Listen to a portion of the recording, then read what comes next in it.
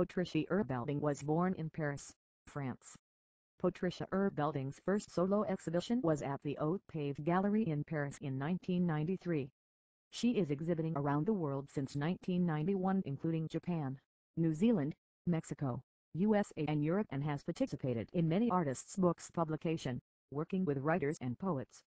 Her artistic expression, with a core body of work in abstract painting, also includes other media and creative areas including photography and sculpture. The work proposes a vocabulary of signs and matter that explores the malleable nature of our visual perception by appropriating, decoding and reinterpreting external tensions and pressures.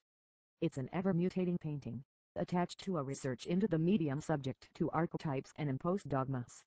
An intimate language is developed, in a game of paradoxes and antitheses. Patricia Erbelding lives and works in Paris, France.